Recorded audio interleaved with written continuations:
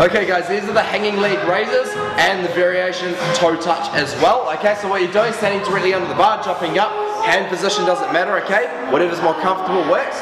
Jumping up, grabbing the bar, keeping that chest up, the shoulders are retracted, okay? What you're doing is you're curling your feet up towards the bar, alright? This is toe touch, and controlling down, okay? So your toes are going towards the bar, and curling those hips as you come up. And then controlling down, okay? So those are the hanging leg, the toe touches, okay? And the hanging leg raises, simply coming up, curling the hips forwards and controlling down.